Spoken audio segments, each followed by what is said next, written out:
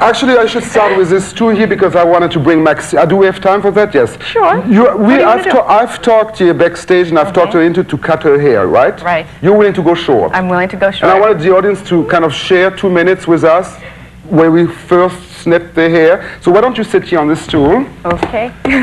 One of them, then you can see, I bring Maxime, who is one of my stylists from my Beverly Hills salon. Here, this is Maxime, who is totally excited of chopping it off, right? Yes. And she's like, are you very nervous about it? Yes, I am.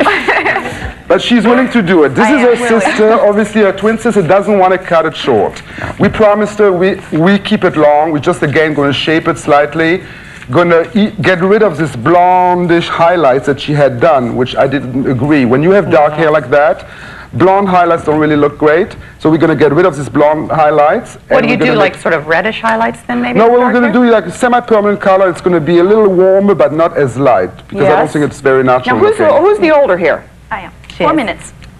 You're the oldest, and you're the oldest, and you are the girls that are getting your, oh my God, you're getting your hair cut off.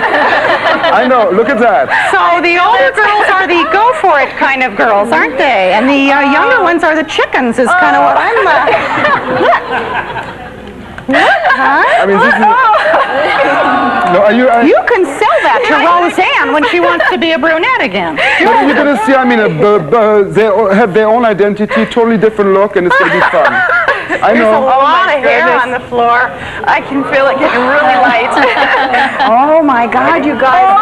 Look at this. There's lots of. Don't go anywhere because you all are going to have. I guarantee you a wonderful time because there's nobody better than Jose. My next twin guests lived the ultimate guy fantasy. They posed naked with Cindy Crawford. We'll be back with them in a minute.